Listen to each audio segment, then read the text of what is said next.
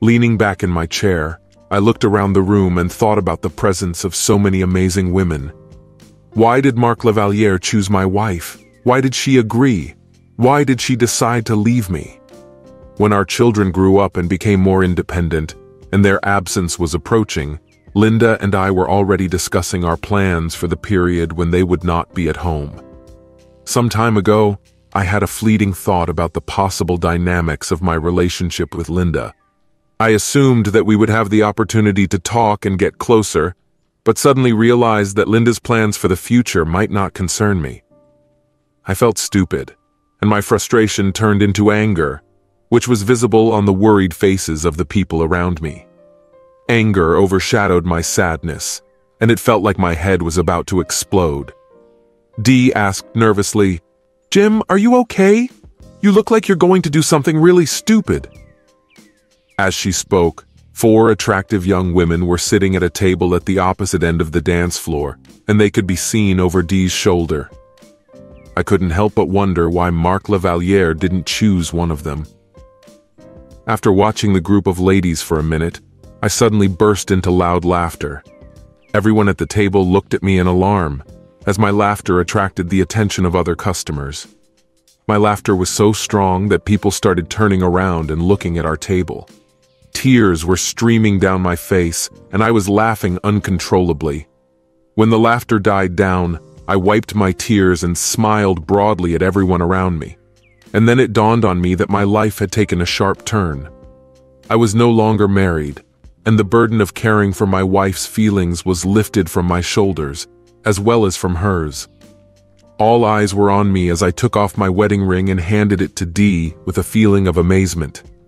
"Give it to Linda when you see her," I said. I got up and put a $10 bill on the table.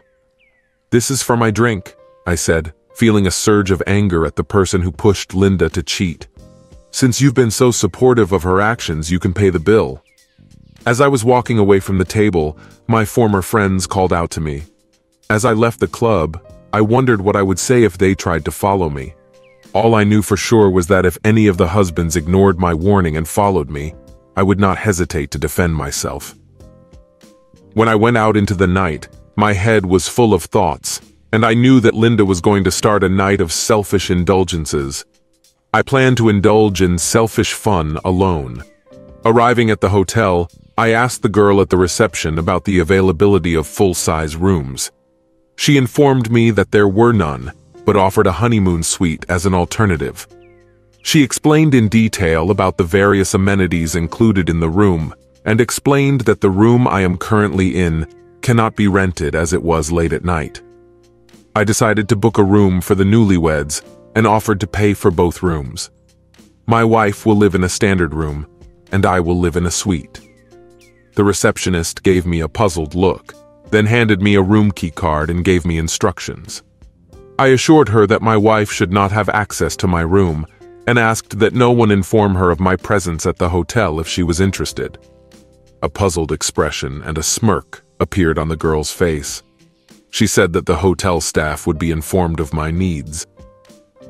After going to my previous room, I packed my things and threw all of Linda's clothes and belongings in the trash. Taking the elevator to the top floor, I entered a spacious honeymoon suite with a jacuzzi on a spacious balcony with stunning views of the city. I bought an expensive tuxedo, looking forward to a late night with a drink at a trendy restaurant. I put on my jacket, looked into the ATM, and then returned to the club.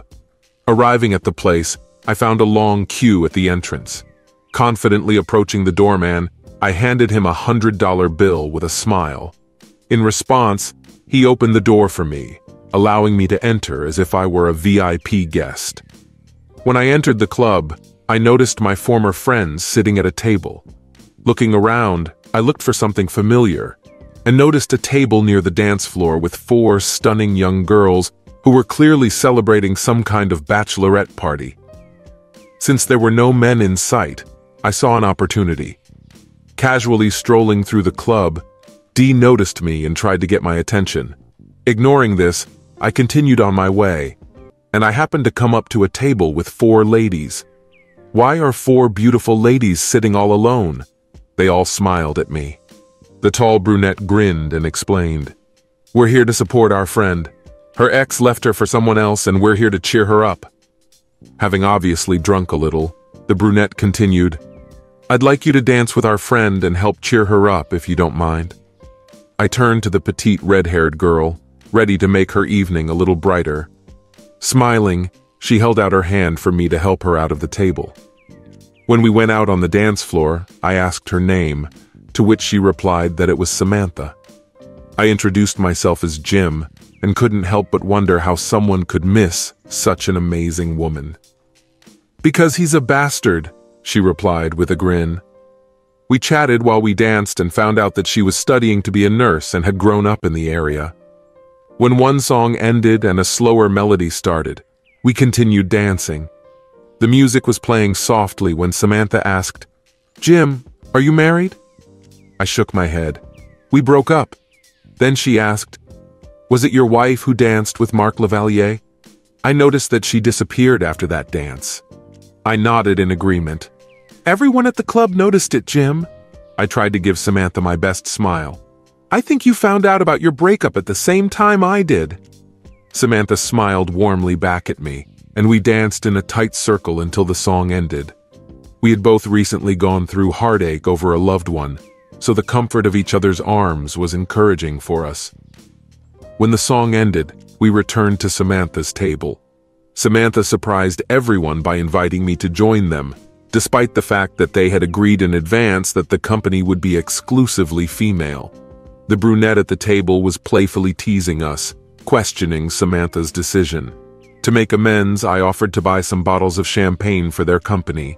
"I don't know, but a deal is a deal," Samantha said with a smile. "We saw Mark Lavalier leaving with your wife," she added. All three women said with one voice, "What a horror." When they made room for Samantha and me, one of the blondes asked, "Do you have an open marriage?" I answered hastily, "No way." Then the other blonde asked, "What did she tell you about it?" To which I simply replied, "Nothing." She informed me that she went to the bathroom and then left with Mark through the back door of the club. Without looking back, I made a thumb gesture and continued, "All my old friends who were jerks had her back." At that moment, the waitress came over. I asked if everyone liked champagne and everyone smiled. "Bring us 2 bottles of your best champagne," I asked. The girls nodded approvingly. Before they could ask, I introduced myself. Kim, Christy, and Susan, as well as Samantha, studied to be nurses. While they were toasting with champagne, brunette Christy asked about my plans for my wife. I explained that we had already broken up when she left. When I was asked about the children, I told them that I have a son and a daughter, aged 15 and 13. In a few years, they will become more independent, and I will think about finding my own partners. Samantha grabbed my hand and exclaimed, "To hell with it, you're going to be with me today." We all raised our glasses and drank champagne. I shared a couple of jokes with the girls, and they, in turn, shared a few with me. Laughter filled the air as we continued to drink and have fun. The girls took turns dancing with different guys and with each other, and Samantha stayed next to me, hugging me. When the evening was coming to an end, Christy suddenly got upset, jumped up from her seat at the table, and ran away. Everyone quickly turned their heads to see where she was going. Dee decided to come over to me, but Christy intercepted her at the table of my former friends. Although we couldn't hear their conversation, it was clear that they were discussing something violently. The situation escalated when Christy began aggressively pushing Dee in the chest while shouting in her face. As a result, Dee burst into tears and retreated to her seat. After that, Christy began to swear at everyone present at the table, as a result of which the surrounding people burst into loud laughter. After her return, Kim and Susan congratulated Christy with a high five. Christy took a sip of champagne, smiled at me and said, "None of these fools will come to our table for the rest of the evening." I looked at their table and saw that they were all getting up to leave. Both Jane and Dee seemed to be in tears, but neither of them even looked in our direction. "What did you tell them, Christy?" I asked.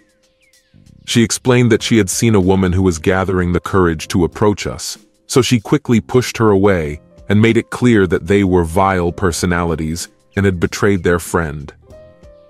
You made an impression on me. It was obvious that they hoped that I would forgive Linda to calm myself down. Should I kiss you for that? Samantha grabbed my head and said, "You won't have to." And then she kissed me passionately on the lips while the other girls cheered her on. After the kiss, Samantha smiled warmly at me. Kim jokingly said, "Find yourself a room, you two." I replied, "Actually, I have a hotel room nearby, and you ladies don't seem to need to go. If we hurry, we can still get the champagne to the room," I suggested as we left the bar. Samantha held onto my hand, and the others leaned on her and supported us as we walked towards the hotel. At the reception, I asked to bring 4 bottles of champagne to my room. When I mentioned that my room was a honeymoon suite, the ladies couldn't help but laugh.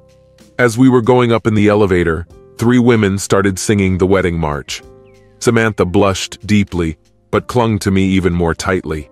When we reached the entrance to the hall, the women jokingly suggested that I carry the bride over the threshold. Samantha, with captivating eyes, assured me that this was not necessary. Deciding to play along, I opened the door, pulled Samantha off her feet, and carried her inside. Once in the room, Samantha hugged me and bit into my lips with a passionate kiss. The women laughed at our antics until Christy pointed to the jacuzzi on the balcony. Before I could get Samantha to sit down, all 3 of them were already in bras and panties and warming up in the jacuzzi. I gently lowered Samantha to the floor, where she took my hand and smiled. At that moment, there was a knock on the door, and champagne was brought to our room. We brought champagne to the ladies, who were laughing and joking together. Susan playfully remarked that I was too dressed and I needed to undress too. I smiled sheepishly and explained that I was just keeping Samantha company. Samantha was invited to join the others in the jacuzzi, but instead she smiled and led me back to the room. As we walked to the bridal room, her friends performed the wedding march from the balcony, and their laughter filled the air. The next morning, I woke up to Samantha snuggling next to me, and 3 other women were sprawled out on the double bed, all of them undressed. It looks like they joined us after Samantha and I fell asleep. Slipping out of bed quietly, I caught Samantha's eye. She returned my smile with her own. "Did you have a good time, Jim?" "What is it?" she asked. "Yes, it was the best night of my life. Come take a shower with me," Samantha said, pulling me out of bed and into the bathroom. Wanting to experience something new, I picked her up in my arms and sat her on my lap, standing in the shower. I pinned her against the wall, and she wrapped her legs around me. It wasn't easy to maintain a standing position, but the intense pleasure I was experiencing was worth it. It was one of the most enjoyable experiences of my life. Samantha has already peaked twice, making a lot of noise. After getting out of the shower, we realized that our passionate process had woken up the other women in the house. Despite the hangover, they looked cheerful, ordered room service, and sipped cocktails. Christy jokingly said, "I can't wait to get in that shower. You two presented him as the best shower in the world." Laughter filled the room, and Samantha and I exchanged knowing glances. After everyone took their places in the shower, everyone left except Samantha, who asked if I would give her a ride home. As we drove, she leaned against me to comfort me. "Jim, I understand that your wife did a terrible thing, but you can still make peace with her," she said. "And if not, then I'll be glad to see you again." Samantha's hopeful smile warmed my heart. "I would really appreciate it, Samantha. I have no plans to reconcile with my ex-wife right now. It was a pleasure to spend time together. You're exactly what I need right now, so call me if you think we can be together." I kissed Samantha on the doorstep. When she opened the door, I saw Christy sitting on the couch, smiling and waving at me. As soon as I left, the weight of deciding what to do with Linda was still hanging in my head. Returning to the club in response to Linda's betrayal was impulsive, but it brought some relief. When I returned home, I collapsed into a chair in the dimly lit living room, preoccupied with thoughts about how to end a failed marriage with minimal consequences for my children. After a while, I can't say exactly how long, my attention was attracted by the sound of a car approaching the house, and then the familiar sound of a key turning in the lock. "Jim! Jim! I'm home!" came her voice, unlike the one she usually used when returning from work. When she closed the front door and turned on the light, I turned around and saw that she was standing still and looked the same as always. She was still wearing the blue dress she had worn the night before. Her dark hair cascaded down her back in the same way. Rings adorned her shoulders, face, and fingers. Everything looked unchanged, as if nothing had happened. Despite the fact that she spent the night and morning betraying me with another, there were no visible changes in her appearance. I couldn't believe it. There should have been at least some sign of guilt or shame, but she just smiled softly and said, "It's just me, as old as ever." She understood my thoughts perfectly. Everything remained unchanged, absolutely unchanged. My feelings for you are as strong as they were yesterday. I wish I could say the same about myself. As I said this, I couldn't help but notice how cold and detached my words sounded. "Jim!" With a blank expression on her face, she gestured towards our bedroom where she was standing. "Don't even think about it. Go take a shower." Linda finally left. After the shower, she came back downstairs and asked, "Jim, where are my clothes from last night?" I replied, "I think she's still in the hotel room where you left her. I didn't bring your stuff home." She looked surprised. Linda looked like she was going to criticize me for not paying attention, but instead she fell silent, realizing how incredibly stupid it would sound. "Why did you do that, Linda?" I asked. Linda sighed. Mark was rich and famous. He could choose any woman. When he asked her to dance the night before, she felt like the most desirable girl in the room. He made her feel special, and the memories of that moment still haunt her. As she spoke, I noticed that she was no longer focused on our conversation, immersed in memories of the previous night with Mark Lavaliere. At that moment, I realized that this was the end. Linda's heart will always cherish the time spent with him, and I will remain just a note. When I asked if she loved him, she denied it, claiming it was only a physical desire. She confessed her love for me, but it was clear that our definitions of love and relationship to a partner were radically different. Linda's surprised expression showed her self-esteem, and I realized that I was too sensitive because of my wounded ego. It was unpleasant for me to see her destroying my ego in order to raise her own. "I came back to you because I really love you." I asked Linda if she would have stayed with him if Mark had asked her to stay and become his girlfriend or wife. After a moment's hesitation, she replied, "Of course not. I love you, Jim." But I couldn't help but notice her initial hesitation. "I understand the meaning of this look. If he had asked you to stay, you wouldn't have refused. It was just one night. It was just a physical encounter. The conversation is closed. I need time to think about it. Please pack the essentials for yourself and the children and go to your parents for the whole week." "But Jim..." "The conversation is closed. If you really want to resolve the issue immediately, then given my current emotions, you may not achieve the desired result." This time there was anger in my tone and demeanor. Linda packed up her things and left. After she disappeared from sight, I wasted no time and put my plan into action. When I saw Linda in a familiar blue dress at the entrance to the house, I realized that in order to cope with this, I needed to change something. I quickly begged 2 weeks off from my boss, rented a truck, and bought everything I needed from a hardware store, including wood, drywall, paint, and 2 exterior doors. When I got home, I packed up my tools and immediately started putting my idea into practice. I started by dismantling the front door and the windows around it. When a large opening was formed, I installed 2 new entrance doors, the old one on the right and the new one on the left. Then I built a wall in the center of the house, right at the main entrance, and installed drywall. I was planning to create a duplex. On the left side, where the new kitchen will be, I installed a new door. The kitchen was supposed to be located opposite the living room, as well as on the other side. The study turned into the third bedroom on my side of the duplex, and the dining room became the third bedroom on Linda's side. After the renovation was completed, both sides of the duplex looked almost the same, with the only difference being that there was a separate garage on Linda's side. In the future, I plan to build another garage on my side. To ensure my privacy and security, I changed the lock and code on the garage door so that only I could access it. I also installed a fence in the backyard to make it more private. I split the backyard in half to make a duplex. I called the kids every day and told them I was busy working on the house. Linda tried to talk to me, but I wasn't in the mood to listen to her. A few days later, I called Samantha, just to hear her voice and hope to spend more time with her.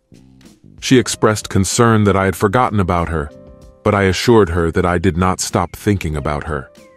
She playfully asked if I was going to ask her out, to which I replied, "I'm not asking you out, but I thought we could go away for the weekend together. How about a trip to the Bahamas? Will you be able to leave on Thursday and come back on Tuesday?" "Yes, let's do it.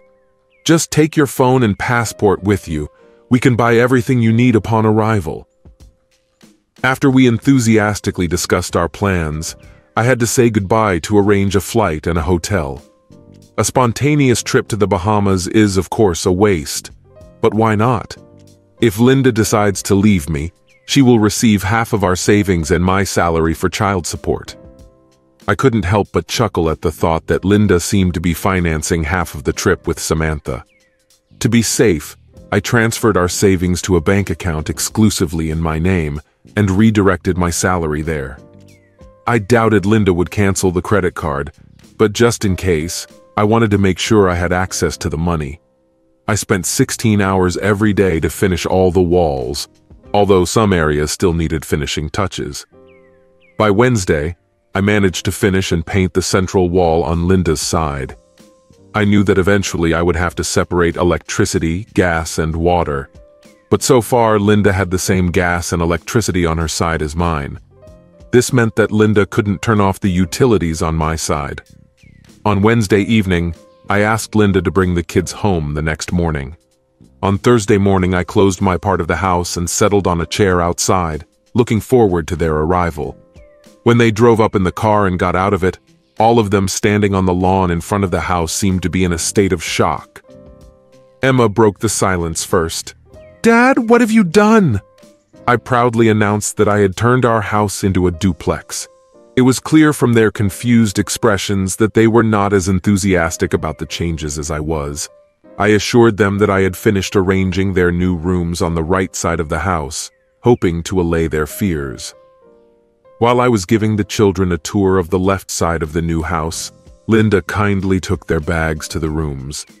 Their eyes widened in surprise at the size and layout of the house. After examining the different rooms, we gathered in the living room on the right side of the house. Tommy spoke up, expressing his concern about the small size of the living room. I assured him that we would soon add a garage on the other side of the house, as well as a swimming pool and jacuzzi. This news brought smiles to the faces of the children. Linda told the children to start unpacking their suitcases. She gave me a look that said she wanted to talk to me, but I preferred to focus on the children, helping them organize their things and making sure they had everything they needed. As soon as they were settled, I bought sandwiches at a nearby store, and we all sat down at the kitchen table to have lunch. Emma asked, "Dad, what's going on?"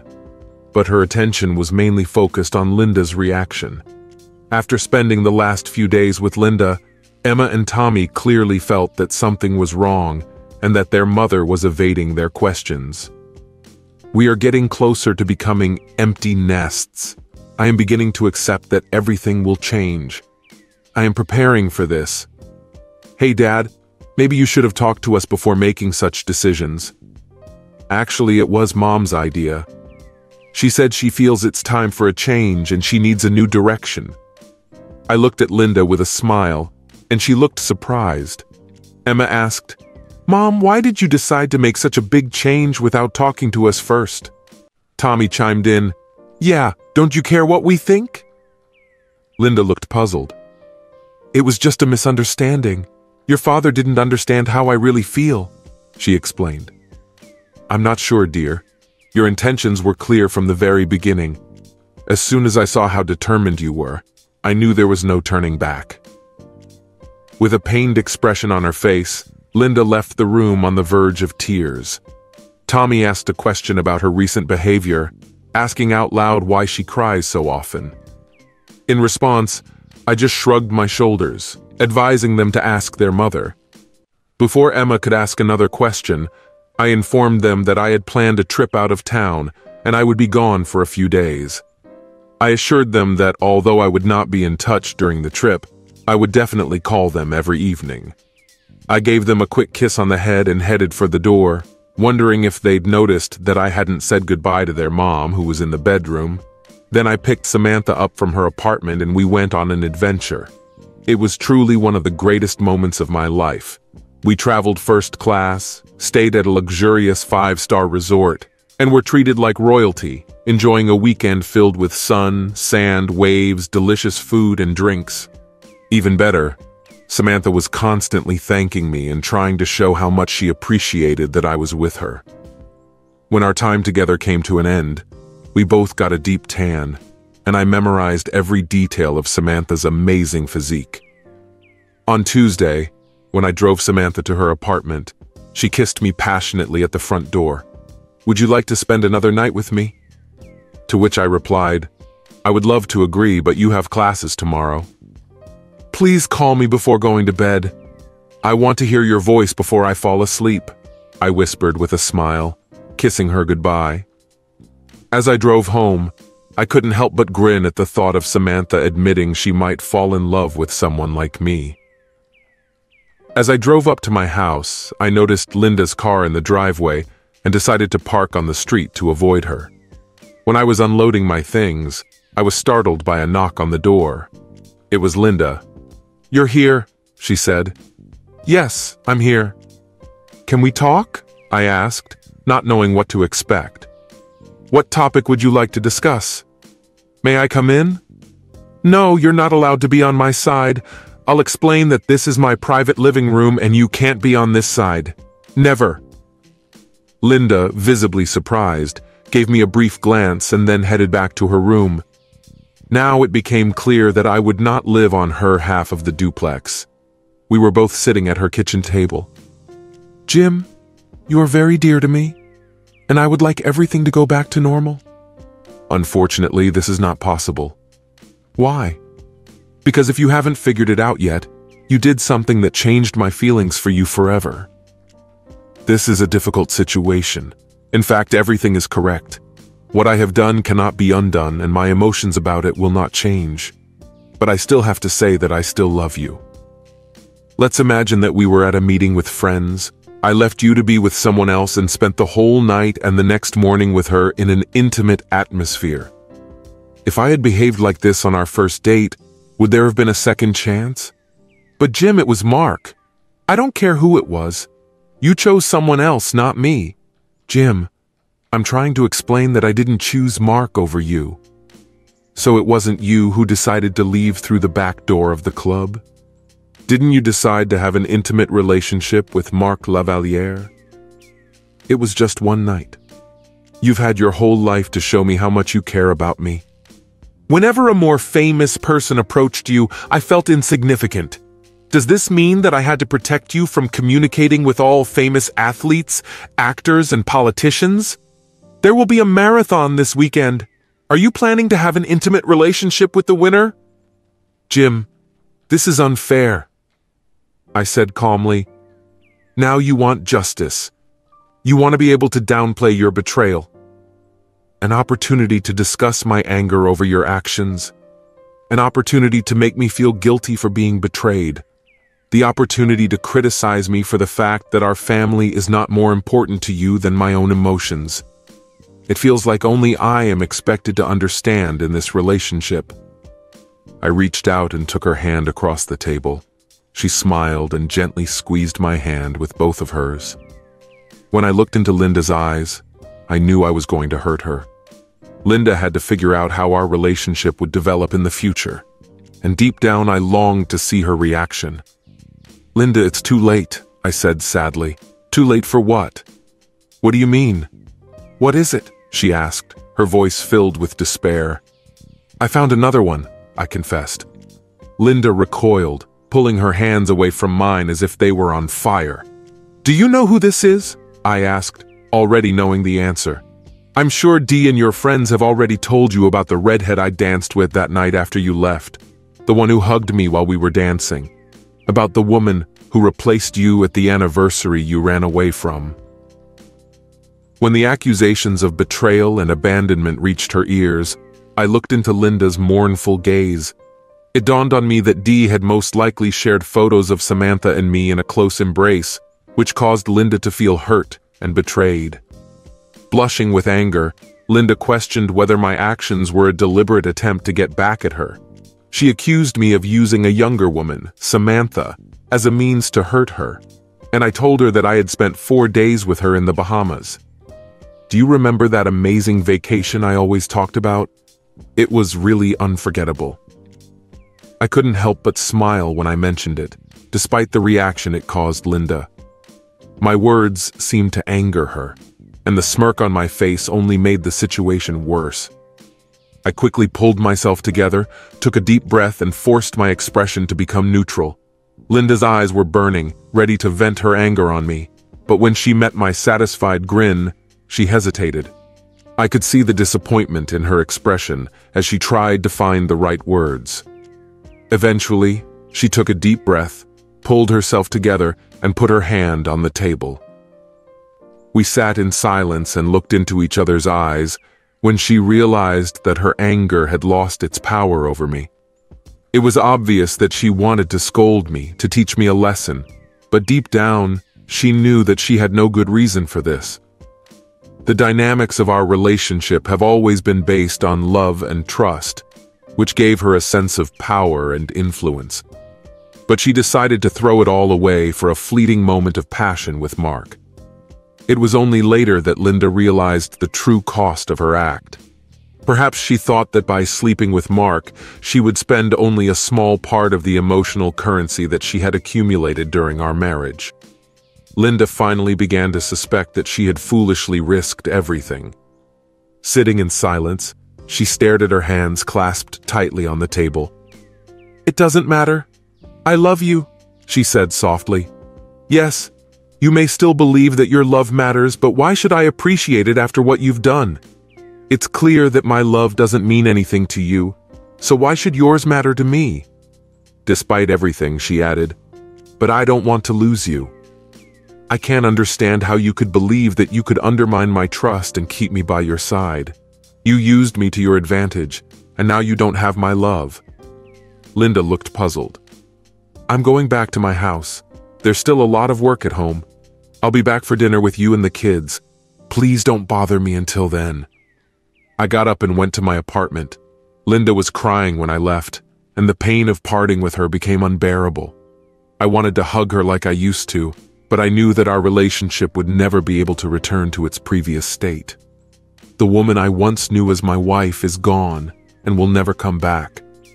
Every moment of communication with her now served as a painful reminder of what could have been destroyed by her thoughtless actions. Before dinner, I took the children to my part of the house to show them the planned renovation, including a new kitchen and a glass wall overlooking the pool. They looked anxiously at the fence dividing the backyard into 2 parts. They realized that one side belongs to their father. After leading them to the place where their new rooms would be on my side of the house, Tommy asked, "Why do I need 2 bedrooms in the house, Dad?" I replied, "This side will be my home, and that side will be my mom's." Emma asked, "Are you and Mom getting divorced, Dad?" Mom is silent, despite our repeated inquiries. "We recently broke up. I don't want to be a weekend dad, and I offered to share the house so that you can choose which side to live on every day." At this point, Linda interrupted us to inform us that dinner was served. Dinner was held in silence, and Linda looked uncomfortable. It was obvious that the children were aware of the situation, as Tommy inadvertently revealed the details. "I'll move in with Dad as soon as he finishes decorating my room." Linda looked shocked. "Did Dad say that you broke up? Is that not true?" "It's just a misunderstanding, and we're still in the process of discussing it." Emma slammed her hand on the table and demanded to know who initiated the changes. Emma and Tommy exchanged glances between Linda and me. I met Linda's gaze, who avoided my gaze and stared at her plate. When tears began to flow from Linda's eyes, the children finally understood everything. I explained to them that their mother was very tired and needed time to rest. I gently escorted Linda into the bedroom, helped her undress, and put her to bed. I kissed her on the forehead and calmed her down, as I would do with a frightened child. Turning off the light and closing the door, I focused on taking care of Linda, as I would take care of any of my children. She was like an adult child to me, imprisoned for a terrible crime, and she was facing life behind bars. I will always love my child, but he will no longer be constantly present in my daily thoughts and deeds. First, I went into Tommy's room, where he was chatting with his friends. I asked if he wanted to talk about it, but he said he didn't want to. When I went into Emma's room, I found her angry and in tears. She asked, "Why can't you just forgive Mom?" I replied, "To forgive her is to betray yourself." Emma expressed her desire for our family to stay together, to which I assured her that we are still a family, despite the difficulties we face. "I've decided not to share a room with your mom anymore." After hugging Emma and expressing our love for each other, I returned to my own space in the house. This order of things has become familiar to us. I still left for work early in the morning before the kids woke up, so our morning routine remained the same. Linda and I continued to take turns taking the children to various activities and sports, and if possible, we arranged family dinners in the part of the house where Linda lived. Once a week, Linda tried to bring up the subject of our relationship, but I always brushed her off, saying I didn't want to talk about it. In addition, we began to attend school events more often, at which I tried not to be near Linda during our children's classes. If she tried to approach me, I quickly bowed out and went to the toilet. When I came back, I always sat down or stood away from her. I never stayed alone for long because I always had one of the unmarried or divorced women we knew by my side. They always asked, and every time I answered the same thing, "We are no longer together." The following month I went shopping, buying new clothes, household appliances, kitchen cabinets, and furniture for my half. Now it was an elegant bachelor apartment with a massive TV and an updated entertainment system. While I was spending on an upper-class convertible, Linda expressed concern about our finances. "Jim, can we really afford all this? My car was 8 years older than yours, so it's time for a new one.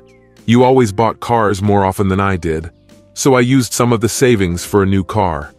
And as for everything else new, did you really think that I would live in a dilapidated house? What about the furniture? I thought I was taking care, not insisting that you sacrifice the furniture you chose to decorate your house.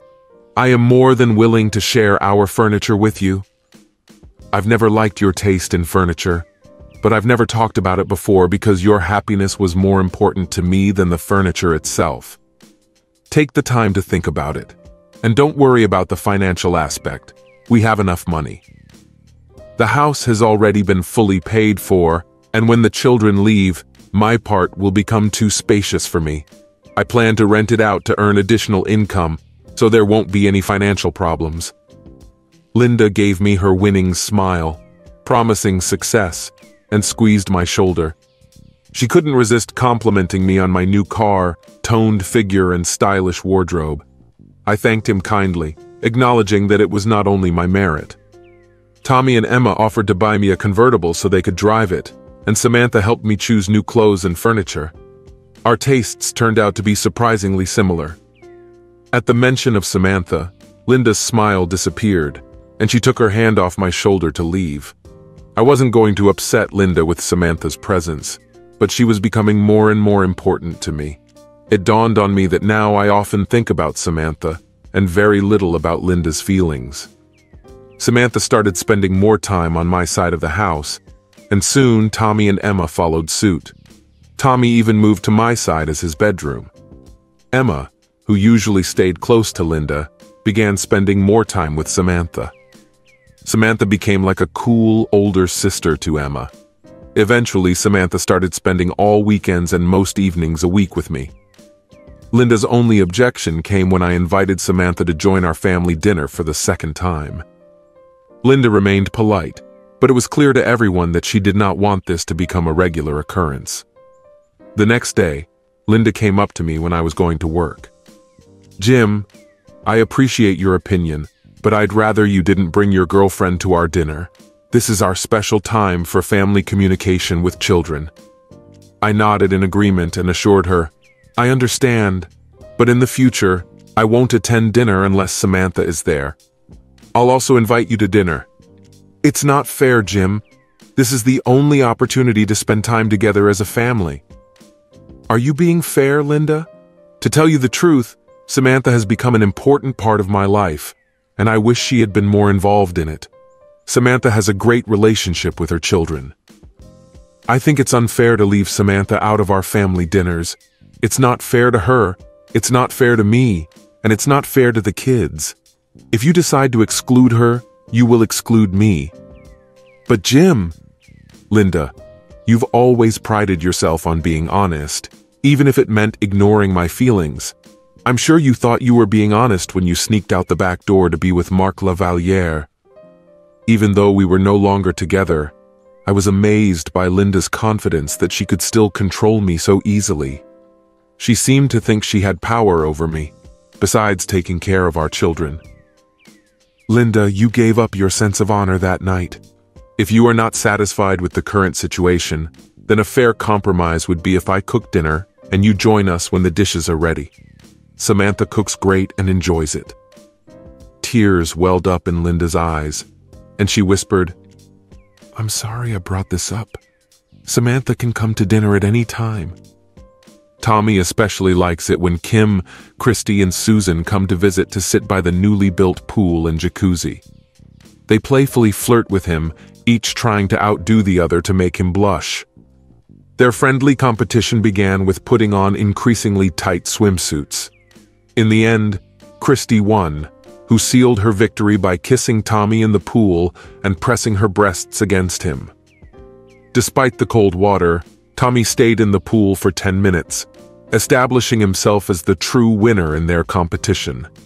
His success aroused the admiration of the girls, as a result of which he gained self-confidence and eventually got a school girlfriend. The girls quickly lost interest in flirting as soon as they met Tommy's new girlfriend. Samantha made wonderful friends who made her happy. I made sure that Linda never came to my house because I didn't want her to complicate my relationship with Samantha. But after a few years, Samantha graduated from college, and we ended our relationship. The look on Samantha's face during Susan's wedding, which we attended together, showed that our age difference was beginning to bother her. I realized that, in fact, I was turning into her sugar daddy, and although it didn't bother me, I felt that it bothered Samantha. I want to make it clear that we had a great relationship. We spent the whole weekend together, and I had the opportunity to get to know her family better. We often went on trips together, sometimes including our children. When she started talking about moving, I asked her to marry me. She expressed gratitude for the offer, but mentioned that she wanted to preserve the family tradition. I expressed a desire to create a new family with her. Although she never spoke about it directly, I could see the inner struggle in her eyes. I was the perfect partner for her. I just wasn't the right age. Unfortunately, I began to feel unappreciated by a woman, despite being a great guy.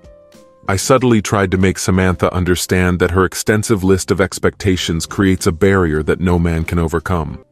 Trust is crucial in any relationship, but as with Linda, I found myself being taken for granted because of my achievements. It was obvious that Samantha considered men like me to be easily replaceable. I said to Samantha, "Linda thought the same thing, and look how it turned out for her." Samantha stated emphatically, "I will never repeat her mistake. It looks like our paths have parted." In the end, I assured Samantha that I respected her decision and would be there for her if she changed her mind. Perhaps in the future, when the age difference does not seem so significant, we will meet again. I don't regret the time I spent with Samantha, and I appreciate her honesty in our conversation instead of disappearing without saying a word. Whenever I ran into Linda's friends, who were once my friends, they often tried to convince me to make peace with Linda. But after listening to their arguments, I simply replied, "It sounds convincing." I couldn't help but question their values, especially after seeing their indifference to infidelity that evening. It seemed to me that they not only approved of treason, but even encouraged it. It did not come as a surprise to me that we found ourselves in a club attended by Marc Lavaliere, a famous married man. It so happened that I was married to the most attractive woman. It's just karma. A few months later, I found out that the girls, without warning their husbands, had moved the bachelorette party to a new dance club, of which Marc Lavaliere was a regular. One of Dave's colleagues mentioned to Dave that he saw Dee dancing with Marc at this club. He also noted that Marc disappeared about an hour later. At about the same time, a group of women sitting at a table left the club. Dave's friend didn't notice how Dee left with them. All the wives categorically denied their presence in the club, insisting that it was a misunderstanding. A few days later, Dave's friend shared a photo of him and his girlfriend at a club, with Marc Lavaliere talking to their wives at a table in the background.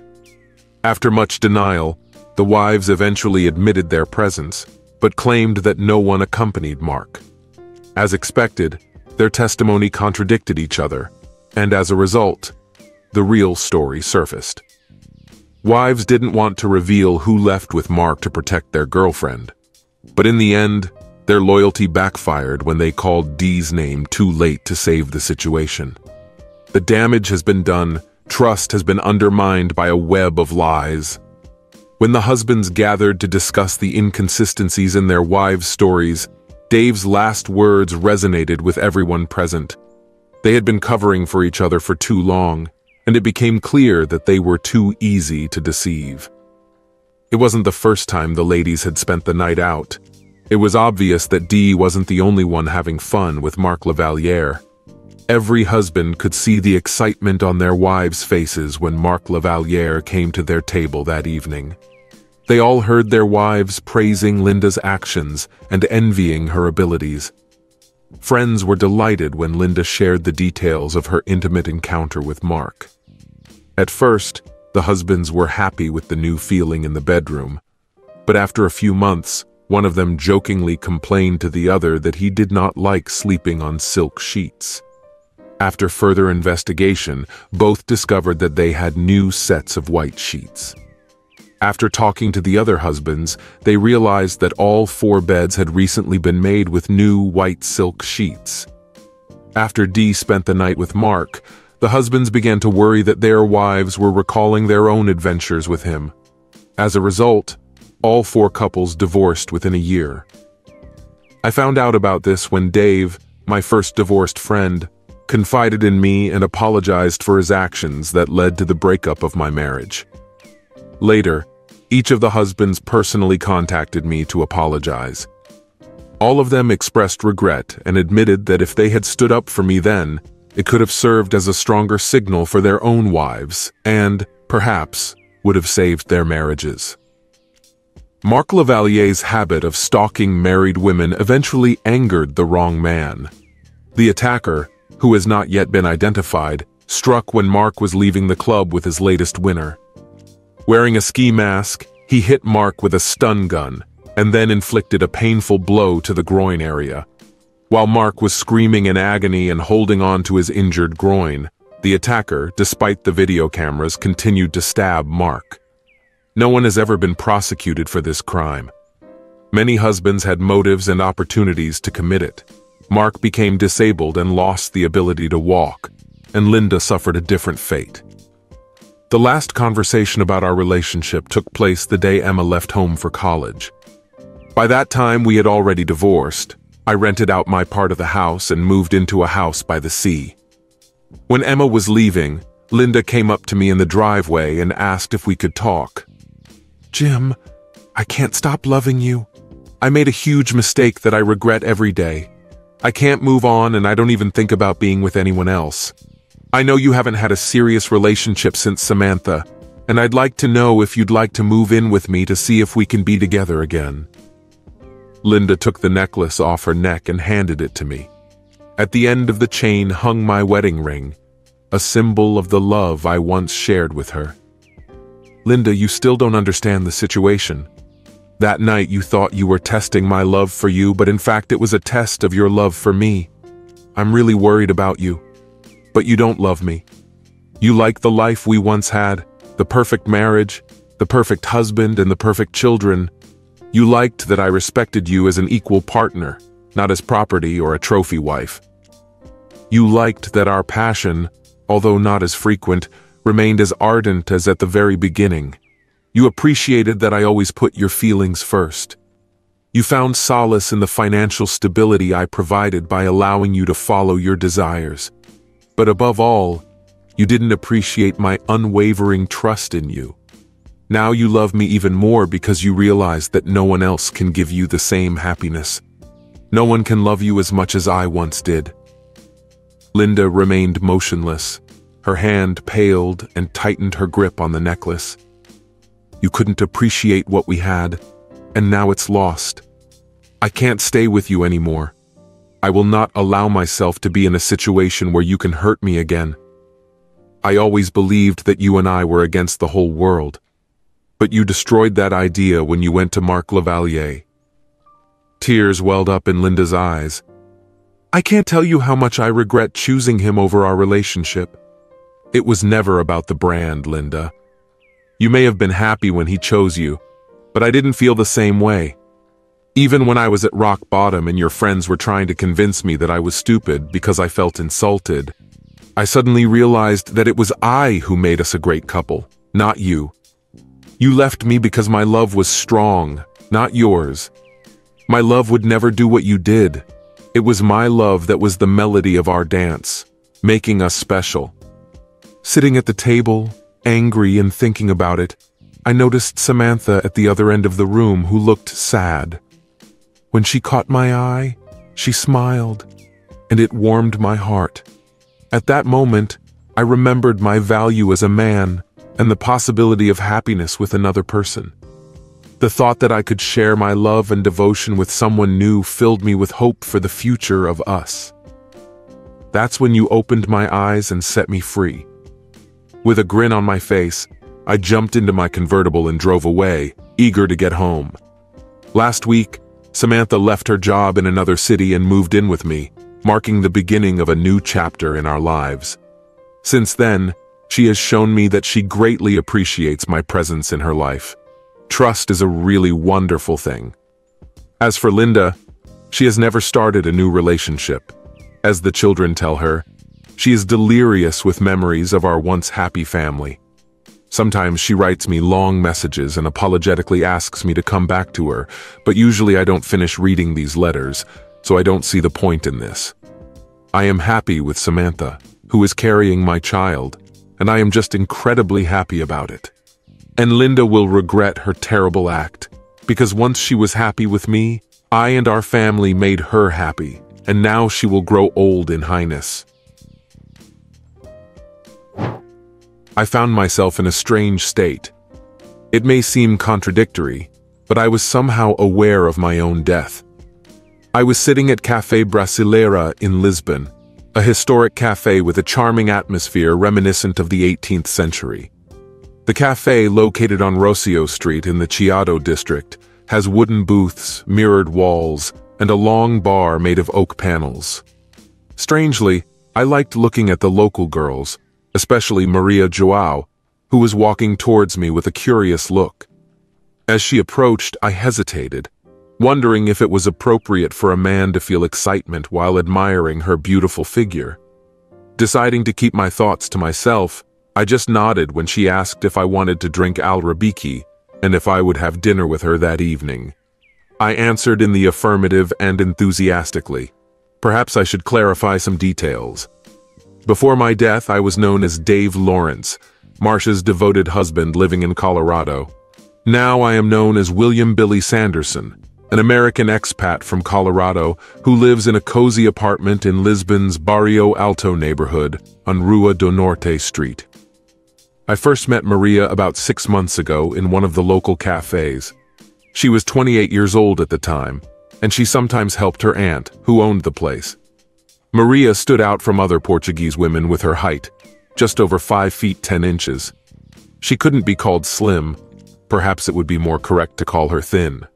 Her weight was about 120 pounds, and her curves were soft, graceful rather than bold. Her legs seemed endless.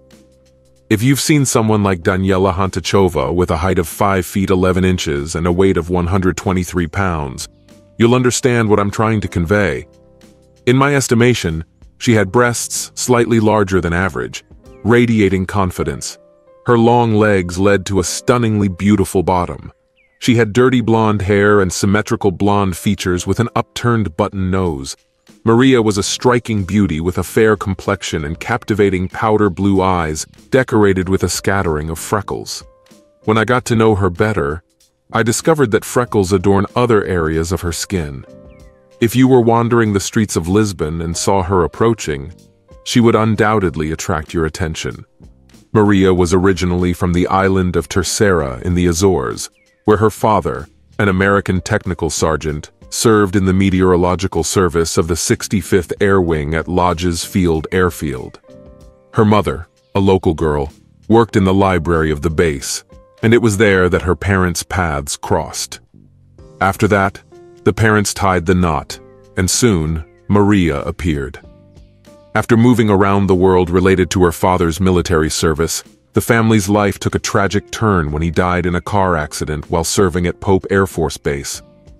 Maria, who was studying marketing and literature at Duke University at the time, had to interrupt her studies while her mother moved to Lisbon to work in her sister's cafe. Eventually, Maria graduated from university and moved to live with her mother in Lisbon, dividing her time between working in a cafe and helping a friend create a small agency for authors of romantic novels called Pulp Fiction. Her work at the agency was aimed at translating these novels into and from different languages. A year later, she found love and tied the knot with Rate Khalifa, a football player for Sporting Lisbon. When the couple's daughter Katrina was born, Manchester City acquired his contract. Maria was preparing to join him with the child, but he unexpectedly interrupted their plans after meeting with the dancer, telling Maria not to come. Maria was very upset by this situation, but a year later she realized that her ex was just a carefree athlete who would never grow up. The agency exceeded all expectations by signing contracts with several writers from the USA, Spain, and Portugal, as well as with several from France and Ireland. It reminded me of my own mortality, and I felt that I admired Maria. She came over to chat with me several times that evening, and I offered to walk her home when she was about to leave.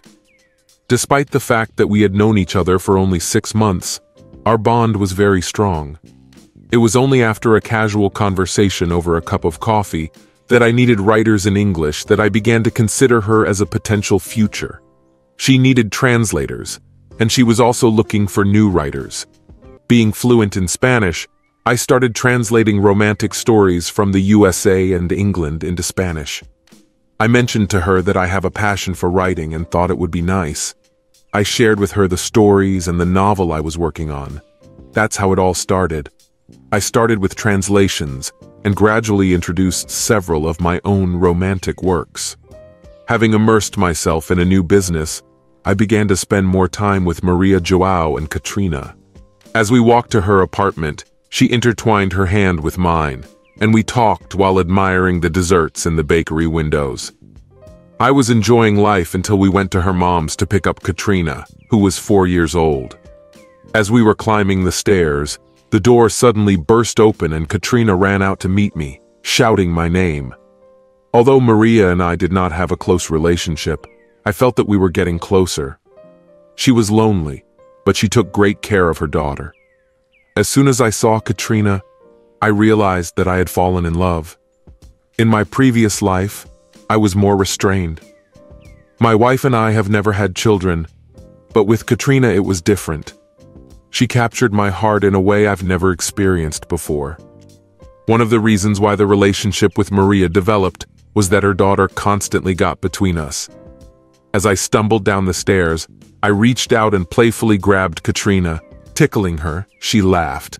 Then she ran up the stairs to her grandmother, Fee, and we exchanged a few words before heading to Maria's apartment. "While I'm cooking dinner, could you give Katrina an English lesson? Today we will eat bacalhau à bras paired with the excellent Vinho Verde wine." I've been studying with Katrina for about 2 months now, reading her children's books in English. She loves these stories, and I often told her bedtime stories after Mom put her to bed. Despite all her attempts to stay awake, she always fell asleep after a few minutes. I suspect that this was Maria's cunning way of pushing Katrina to learn English. While we enjoy the cod and wine, let's continue to support Katrina's language development. Maria looked at me seriously and said, "We need to talk when Katrina falls asleep." I panicked, wondering what I had done wrong this time. Despite the fact that I was eagerly finishing my lunch, I had no idea what it was going to be about. While we sipped coffee and enjoyed a delicious vintage port, Katrina entertained herself with toys. Maria was preparing her daughter for bed and tidying up the kitchen, and I was reading Katrina a bedtime story. I relaxed on the couch with another small port, looking forward to Maria's return. Finally, she entered the room and asked, "May I join you?" She whispered softly, and I opened my arms in response so that she could hug me and settle on my lap. Confused by her sudden emotional outburst, I remained motionless, wrapping my arms around her. As her shoulders trembled, I gently lifted her chin to meet her tear-stained eyes. I asked, and she burst into tears. I held her close and comforted her, waiting for her sobs to subside. Eventually, she raised her head, wiped her eyes with her sleeve and looked at me silently, and then buried her face in my shoulder again. She whispered softly, "Billy, I can see that you have sincere feelings for me, and your kindness to Katrina means a lot to me. Please don't say anything yet."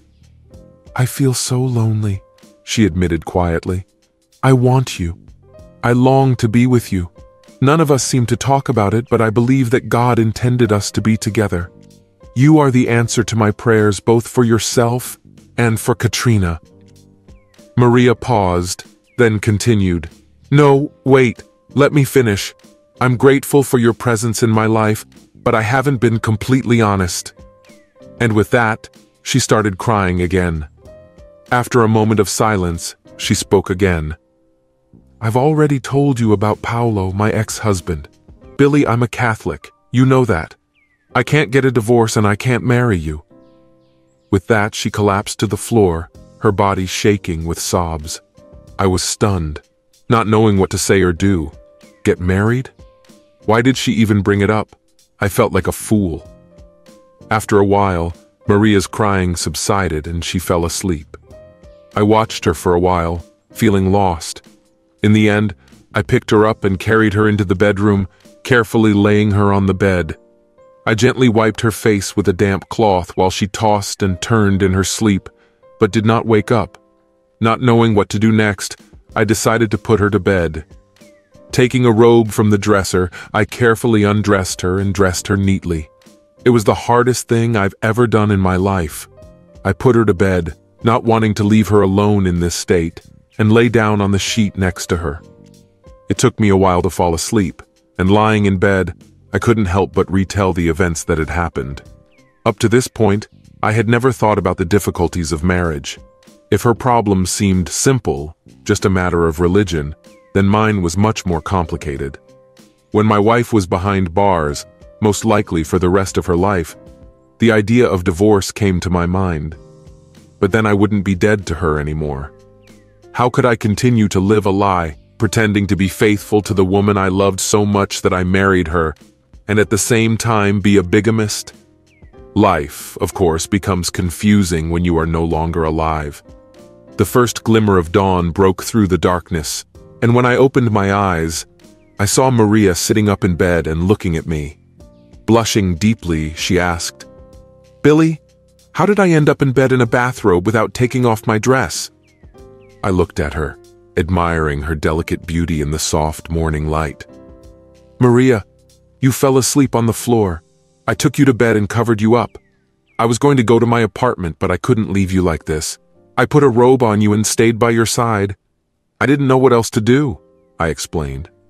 I decided not to mention the brief moment when I undressed her before putting the dress back on. Her cheeks flushed even more as she listened to my words. I watched as the freckles seemed to multiply under the thin gauze of her dress. Feeling awkward, she would lie down next to me and bury her face in my shoulder. It was becoming a common occurrence, but I didn't mind at all. After a few minutes, I wrapped my arms around her and hugged her to me. "Maria, it's my turn to speak now. Just be quiet for a bit and let me speak," I said softly. I turned her to face me and kissed her gently on the lips. Stunned by my own realization, I pulled away and at the same moment realized that I really loved her. I loved her with every fiber of my being. Maria was lying in front of me, her curious smile inviting me in. I bent down to kiss that charming smile, her motionless figure lying with her eyes closed. She whispered, oh, Billy, I was so lonely. Make love to me, even now." That's what we did.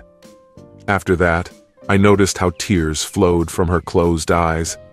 But when she looked up at me, I saw that they were tears of joy. "Billy, I don't care what happens. I love you. I just want to be with you. I love you. I can't live without you. Katrina is counting on you too. Please show me your love now," she begged. Our love was strong, but Katrina's presence made us pause and have a serious conversation. Surprisingly, a smile appeared on her face. We discussed our future, and soon I moved in with her. I eventually became a Portuguese citizen and officially adopted Katrina. I joined her agency, leaving my job as a translator to focus on writing romantic novels, which quickly became a success. I took the name of a famous woman as a pseudonym. A few years later, we bought a beautiful apartment in Cascais, just a few blocks from the ocean. Although we no longer talked about marriage, we often discussed our love for each other. I've never been so happy. The darkness and despair that I once felt were gone. I was living for real. But as they say, life is unpredictable. You're probably wondering how I met my end. Now it's like a distant memory. Some details have been erased from memory, and the anger has subsided. I don't get hung up on Marcia anymore. Whether she's in jail or not doesn't matter to me. I don't care about that. Whether it's free or locked, it doesn't make any difference to me. I've never checked. I just want her to stay away from me. Most of all, I remember the anger I felt when I came across these letters. I wasn't spying. I wasn't worried about anything. At that time, my marriage was happy. I accidentally downloaded a virus to my computer, which caused me to reinstall several applications. The email system caused the most problems. Before deleting it, I made sure to copy the email archive file to a zip disk. After reinstalling the mail client, I found that all my passwords had been erased. Only the default password remained. I made a mental note to inform Marcia of the situation. After installing the program and restarting the mail archive, I checked again whether everything was working correctly. After making sure that everything else was working fine, I decided that this would solve the problem. It turned out that my email was working fine, and it was good. After a little thought, I decided to check Marcia's email as well. I knew she might get upset if the computer didn't work. I remembered that you need to change your password before using the program for the first time. I planned to reinstall the program after the verification was completed and did not want to deal with Marcia's complaints. I entered the password and logged into her email, but was shocked by what I found. The headlines caught my attention. The conversation between the obnoxious Andrew and Marcia was tense. The images were provocative. But most of all, I was burning with rage. She absorbed and overwhelmed me. I couldn't even catch my breath. I rushed into the bathroom, splashed cold water on my face, trying to calm down. Nausea seized me, and I hunched over the toilet, feeling my insides spilling out. In search of solace, I retired to my office and poured myself a small glass of Oban, quickly emptying it. And then another one, and another one. When I finally came to my senses, I stopped drinking and focused on my breathing and thoughts. The anger that consumed me formed into a frozen ball in my chest, feeling like a destructive force eating away at me from the inside. Only years later, when a beautiful 4-year-old girl appeared in my life, this fatal feeling began to disappear. Despite the initial hatred for her and for him, I channeled these emotions to support myself. I was purposeful, smart, and had a vivid imagination. My father always stressed that in difficult times, it is important not to succumb to weaknesses, but to rely on your strengths. Although I never wondered why he felt the need to constantly give this advice, I always took it to heart. Writing has always been my strong suit, especially in the form of novels. Whether it's a crime, a detective story, or a murder mystery, I have achieved success and recognition in my works. I carefully conduct research and consult with law enforcement agencies to ensure accuracy in my work. I've talked to prisoners, judges, journalists, and victims. I had a wide network of acquaintances. A few years ago, I met an inmate for the first time at the Colorado Territorial Prison in Cannon City. I helped him with things like cigarettes and helping his son in a difficult situation, in exchange for his time and advice on a writer's dilemma. After his release a few years later, I helped him find a job and continued to help him with various tasks. Sometimes I paid him for research work. He turned out to be a reliable and trustworthy person who keeps his promises. Glenn has increased the credibility of my stories and increased my finances. When I found myself in desperate need, I turned to him for help. I came to him, taking a cold beer with me, and confessed that I needed a man who would deal with me, or rather, with my cheating wife and her lover. I showed him incriminating photos and told him the whole dastardly story, asking him for help. We approached the situation as if it was a fresh idea for a novel, and someday I will be able to write it, of course, under a different pseudonym. When I was making up the storyboard, carefully working through every detail, it might have seemed to an outsider that we were plotting to rob Fort Knox. Our plan was to come to fruition during Marcia's upcoming workshop, when I would go to the stunningly picturesque place Evergreen in the foothills of Denver. Having become the perfect husband, I showered Marcia with love, although she periodically wondered about my sudden changeability. Despite her bewilderment, I continued to focus on writing, and our intimacy became a little more intense. Instead of complaining, she began to enjoy it more. Every day, her happiness grew, and I felt that I was fading away. For me, she has become nothing more than an object, a piece of meat that can be used. But I soon realized that she had been using me all this time. I shared with her a fictitious computer problem, saying that I had reinstalled the program with an empty password. I did not forget to inform her that she would need to enter her password before logging into the mail, knowing full well that she was a lying woman. Since she changed her password regularly, I started to get wise. I just copied the archived file of her mail to my laptop and opened it. I've been monitoring her emails daily. One day Andrew texted her asking if she had noticed anything strange. She replied, "No, if anything, he has become even more affectionate." "God, what a fool he is," Andrew replied. "Yes, but he's my fool. I care about him, but I also like being around you. He is so engrossed in his writing that only someone who wrote it himself can notice anything." One of my favorite sayings is, "The one who laughs last laughs." 3 months later, she was preparing for her next 5-day seminar in San Antonio. She had no idea that eternal hell was waiting for her. Yes, I know. You probably think I'm a vindictive person, and you're right. Will I cry? Do you think I'm going to cry? No, I won't cry. I have many reasons to cry, but it will break your heart into 1,000 pieces. I didn't want to shed tears, I didn't want to cry for anything. It's time to meet your end. Glenn and I thought through every detail carefully, dividing it into 3 main components that had to match flawlessly. The first step was figuring out how to end your life. The second step was my rebirth. And the last step was to ensure that all sinners were sent straight to hell. Every piece of the puzzle was in its place. It's time to put our plan into action. The first obstacle we faced was money. I needed to disappear without a trace, leaving behind everything except the clothes I was wearing. Fortunately, I had a commission check stashed away that would help finance my escape. After Marcia left, I went to the bank to deposit a check containing a little over $20,000. I have set aside about $2,500 for everyday expenses. This will be a good starting point. Most of the funds can be easily taken with you, but it still wasn't enough. Marcia had some heirloom jewelry that she inherited from her grandmother. Although I did not know their current value, a few years ago they were estimated for insurance at $250,000. Keeping them in the house was too risky because of their high cost. The jewelry was too outdated for Marcia to wear, so we kept it in a safe deposit box. They were kept in a locked drawer inside the safe, and the keys to it were in our home safe. While Marcia was leaving on her infamous trip, I took the jewelry from the bank and left in its place a large envelope filled with tax documents for the past year.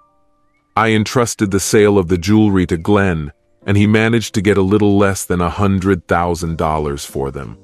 I paid him $10,000 for his help, and hoped that the remaining amount would cover my expenses after my death, as well as give me enough money to live for a year or more.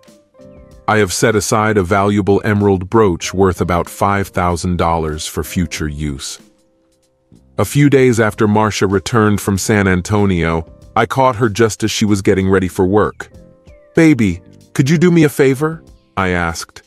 "I have an envelope with tax documents and a bank key that I need.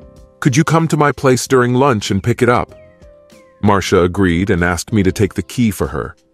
"I took it out of the safe while you were taking a shower. Thank you very much. I'll pay you back with a back massage later." "I can't wait," she replied with a laugh. Without the key to the box, she could not access the jewelry, and there was no need for that. The last time the box was opened for evaluation. Now she was the last person to use the safe. The tax documents were left in the file cabinet at home. Anyone could look at them, if she remembered picking them up at all. After that, I needed official documents. I knew it would be expensive. Glenn introduced me to his friend. This man has worked in the CIA's documentation department for more than 3 decades. His job was to create forged documents that agents could use to gain access to other countries. Only a few items were needed for my needs. After discussing this with Glenn, we decided to get a well-preserved passport, a driver's license, a car insurance card with valid coverage, and a backup plan in case of requests, an international driver's license, a visa, Amex cards, and a bank letter of credit. In fact, I needed all the necessary documents for my mission.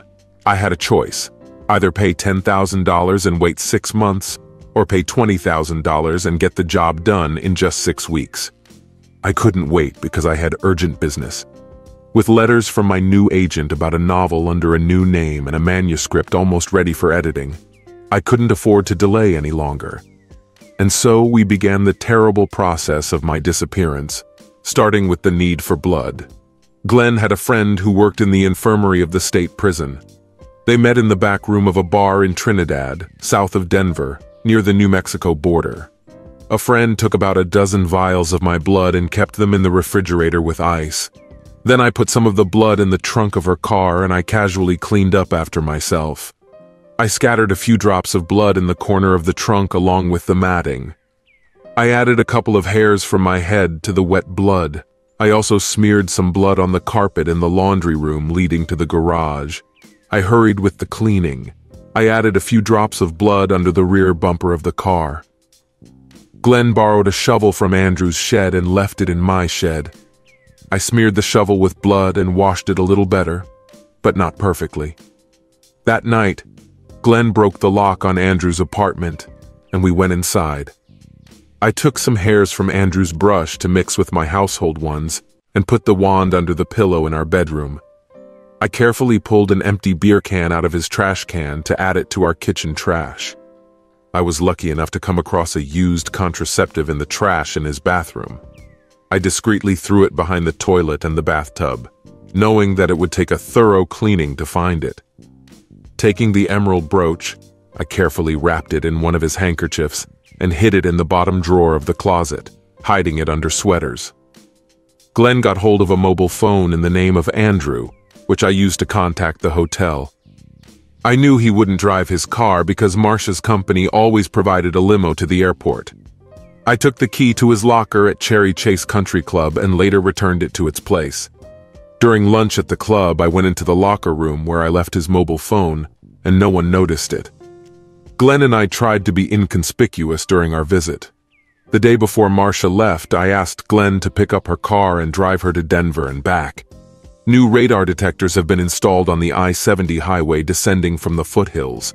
Radars detected anyone speeding up the hill by more than 10 miles and photographed their license plate. The radars were still being tested, and their legality was questionable, but we didn't care.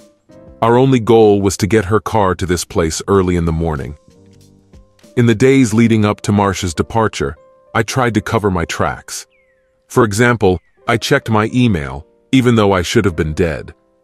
I left my wallet, which contained everything, on a silver tray in the drawer where I always kept it.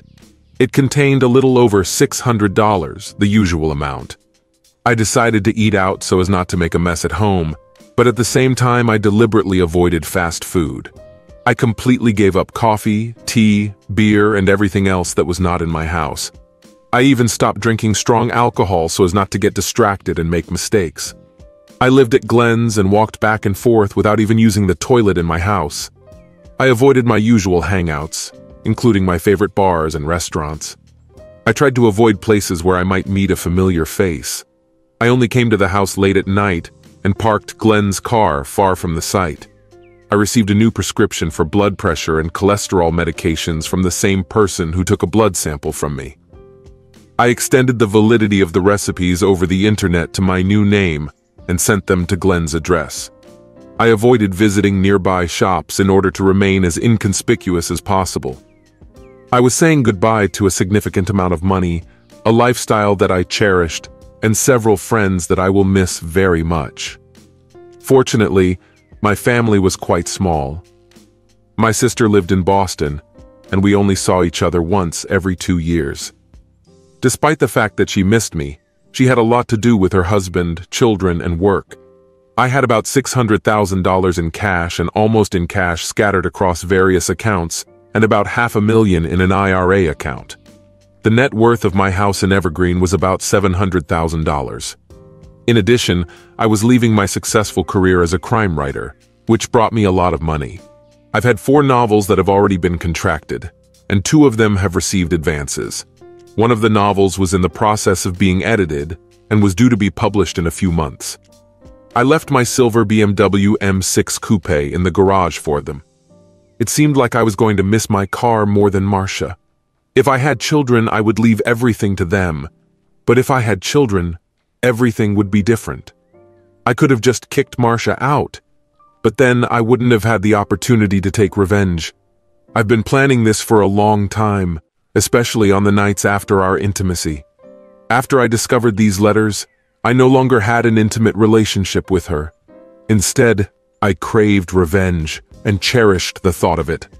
Perhaps my actions were vindictive, but they seemed justified. As night fell, it was time to act. I said goodbye to Glenn in Albuquerque and took a bus to El Paso. My fake documents looked battered, and my luggage looked even more battered. In El Paso, I packed suitcases with a brand new wardrobe, including clothes of different brands and styles, as well as shoes, socks, and underwear. Then I took a taxi to Juarez, and from there I took a bus to Mexico City. From there, I flew to Buenos Aires and spent a week in a relaxed state, enjoying delicious food and wine. I also got a new hairstyle and updated the eyeglass frames to look more modern. Continuing my journey, I flew to Madrid on another airline and took the train to Lisbon. Finally, in Lisbon, I found a cozy apartment in which I could settle down. By joining a local sports club and starting regular physical exercise, I made a conscious effort to improve my eating habits. I completely eliminated fast food from my diet and lost 20 pounds in the first 4 months. As a result, my blood pressure and cholesterol levels decreased, which allowed me to stop taking medications. Along with the weight loss, I gradually updated my wardrobe to reflect a more European style. Despite my previous disdain for romantic novels, I realized that I needed to start making money, and used my fluency in Spanish to look for opportunities. In search of inspiration, I began to immerse myself in tabloid fiction in English and Spanish. While reading, I wrote down ideas for plots and wrote several short stories. I revised the manuscript I was working on, incorporating elements from what I had read into it, and started looking for a publisher. Maria João had a deep influence on me, and I really liked Katrina. Surprisingly, I'm learning Portuguese faster than I expected. Life is kind to me. And as for my dear wife Marcia, will I ever shed tears for her? I doubt it very much. She belongs in prison and I'm sure she deserves it. My childhood fascination and admiration for Zorro has never waned. Despite the fact that I was born a thin and not athletically built weirdo, I idolized his fearless bravado and damask skills, striving to imitate him. To tell the truth, I couldn't even match Don Diego's coolness. I was 23 years old when I found myself at the end of a long line waiting for an opportunity to attend Comic-Con, the annual comic book convention in San Diego. I was traveling from Los Angeles by train, surrounded by a crowd of over 100 people dressed in costumes from all kinds of movies and TV shows. Standing in line at the convention center, I found myself behind a couple in Superman and Supergirl costumes, as well as in front of a girl named Enid, who was dressed in a Princess Leia costume that accentuated her amazing figure. Her costume was immaculate. The only difference with the princess, Enid was a blonde, much more attractive, even than the beautiful Carrie Fisher. On the other hand, I was dressed like Zorro, a leather jacket, a Zorro-style hat, a mask, and a raincoat. Princess Leia, who has a sharp mind, asked me, "How do I measure the length of the queue?" 2 parsecs, I replied, making her laugh. In Star Wars, Han Solo mistakenly calls a parsec a unit of speed, when in fact he measures distance. But Princess Leia understood the difference perfectly well. While we were standing in line for 2 hours, Enid and I had the opportunity to learn a lot about each other. It was customary to take pictures of each other at Comic-Con, so we were happy to pose for a lot of pictures. We spent the whole day at the convention together, and when it was time to return to Los Angeles, we boarded the train along with hundreds of other visitors, many of whom were dressed in various costumes. Sitting between the Jedi Knights and the Stormtroopers, I jokingly tried to make a truce between the 2 groups. We were both tired, and Enid fell asleep with her head on my shoulder. Enid worked at the University of California Research Library, and I was a nerd getting an MBA in computer science from the same university. This moment became the most intimate in my life, and I found that I didn't want the train ride to end. I could not imagine that I would have a future with such a beautiful and amazing girl like Enid. She was fast asleep until the train stopped at Union Station. When she woke up, she said that she felt safe and protected in the arms of such a fearless and strong man as Zorro, and then kissed me on the cheek, leaving me in bliss. She offered to meet for lunch at the University of California cafeteria on Tuesday, as soon as we recovered from the weekend, and I was so happy that I could only nod in response. After leaving the station, we walked hand in hand to our cars in the parking lot. Our relationship blossomed, led to marriage, and eventually, to the appearance of children. 10 years later, during one of our moves to a new home, the memories of that special moment remained in my heart. Losing the Zorro costume was a disappointment to me, although my wife didn't seem to mind. She thought it was a signal that I had matured, but I didn't agree with her.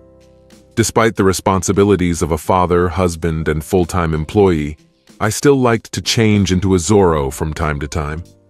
I once tried to have an intimate relationship with my wife in a suit, but her laughter killed the moment. Someone may consider me immature and say that I have not matured, but I take it as a compliment. Who in their right mind wants to grow old? Once you get to the age where you can drive and drink legally, there aren't many benefits with age, except for things like Social Security and health insurance. I believe it was my constant immaturity that initially attracted my wife to me, and certainly not my wealth or lack thereof. Despite earning a decent income as a regional geek sales manager at Best Buy, I still wasn't making a fortune, but I could always make my wife laugh until recently. She worked as a representative of a pharmaceutical company and often went on business trips, leaving me to reflect on the realities of adulthood. She claimed it was all business, or at least, that's what she told me. She talked to rich doctors every day and I felt inferior. I felt the growing distance between us, and when I dared to broach the subject, she silenced me with a kiss, at least for a while. In my younger years I was considered attractive, but now, at the age of about 40, my average appearance and thinning gray hair made me feel invisible. Meanwhile, my wife continued to blossom every year, becoming even more beautiful in her early 40s. She was a stunning beauty, who not only did not leave me indifferent, but also attracted the attention of her best friend's husband, Mr. Charles Sance. Charlie was 10 years younger than me, a fit and muscular man with a shock of hair. During the Labor Day picnic, where we gathered as a family, it became obvious that there was a strong bond between them that they did not try to hide.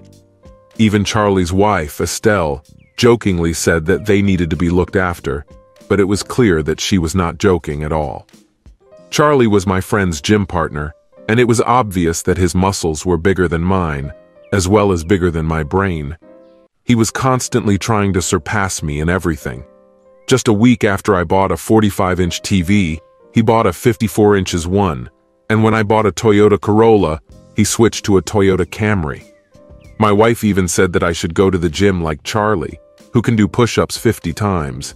But unlike Charlie, I can count to 10 without using my fingers. I felt bad when I saw that you and Charlie had become too friendly at the picnic, so I think we should give up communication with him and his family for a while. My wife comforted me with a kiss, saying that I had nothing to worry about. Although I trusted her, I remembered President Reagan's advice: trust, but verify. But when she added that she wouldn't let me dictate the rules to her or control her, I realized that we were heading for trouble. A week later on Tuesday morning, my new home call camera sent a signal to my phone at work at 11 a.m. that someone was at my front door. It turned out to be Charlie. After my wife let him in, they disappeared inside. I quickly informed my colleagues that I was leaving for my lunch break and hurried home. Not knowing how to handle the situation and not run into trouble, especially considering Charlie's strength, I decided to proceed more cautiously. I punctured all 4 tires of Charlie's car before driving back to work, hoping that he would take the hint and stop pestering my wife. Unfortunately, it seems that I overestimated his mental abilities. Despite my suspicions, my wife showed no signs of inappropriate behavior. Although our intimacy had weakened in recent months, there were no obvious signs of infidelity. I carefully checked her phone, a skill honed by my profession, but found nothing suspicious. As a last resort, I even checked her closet for evidence. I discovered a new, seductive red lingerie that she never wore, intending to please me. I tried to take her away for a romantic weekend in Santa Barbara to rekindle our passion, but she insisted she had too much work to do. I begged her, explaining that our marriage was on the verge of collapse, but she remained firm in her decision. I was crushed. I thought, what would my idol Zorro do in such a situation?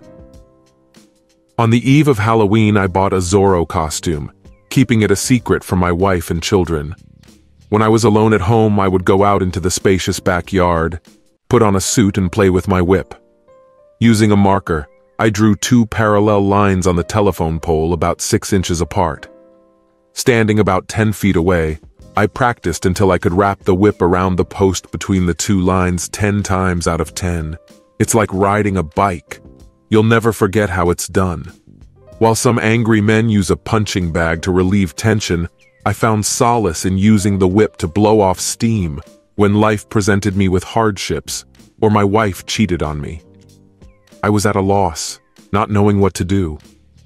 Trying to embody the spirit of Zorro, I thought about what actions he would take. It was clear that he would not passively accept the situation. He was known for his active stance, and I knew I had to follow his example. As my anger grew, so did my determination. When Charlie showed up again at 11 a.m. the following Tuesday, I took matters into my own hands. Despite the pouring rain, I decided to superglue the door locks and windshield wipers of his old pickup truck. I was sure that this would finally convey the idea to him. But, as expected, Charlie remained impassive. That evening, my wife had a headache and was not in the mood. I was also in no mood to get intimate with a woman who had recently been with a man who was most likely with several other women. Their bodies were most likely a breeding ground for germs and diseases, and I didn't want to take part in it. I knew I should have discussed this situation with her, but I couldn't bring myself to do it. I was afraid that if I brought up this topic, I would burst into tears, and I didn't want to do it in front of her. I've shed enough tears in private as it is. In the evening, my wife informed me that on Saturday she would go with her friends to a bachelorette party in honor of Halloween. The sinking feeling in my stomach confirmed what I had already suspected. My marriage was coming to an end. Despite this, I couldn't get rid of the desire for revenge.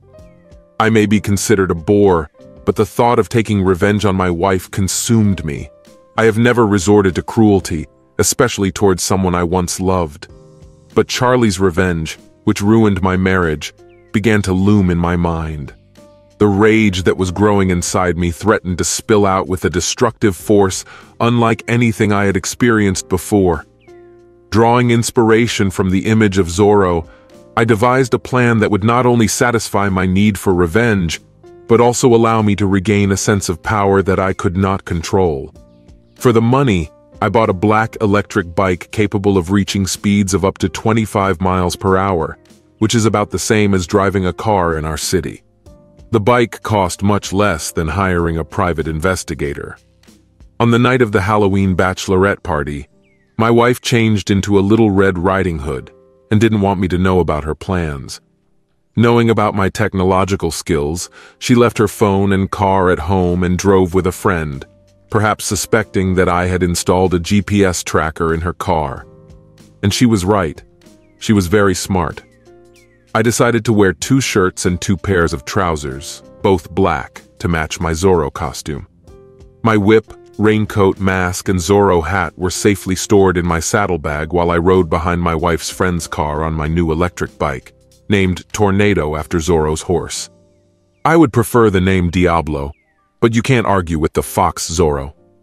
The traffic was so heavy that I had to slow down to avoid missing her friend's car.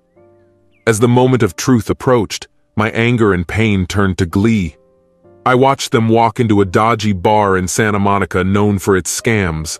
I parked the bike and put on a mask and a Zorro costume, feeling a rush of adrenaline. Soon, Charlie appeared in the costume of a big scary wolf, unknowingly walking towards his fate. Excitement gripped me. I braced myself, untangling the whip and preparing for action. I swung the whip with all my might, and it flew through the air with a loud crack, wrapping around Charlie's neck. Using all my strength, I yanked him back, forcing him to fall to the ground and grab his throat in pain. Maybe it wasn't a fair fight, but I've always believed that tactics are wrong in a fair fight, especially if you're up against a weightlifter who can easily beat you.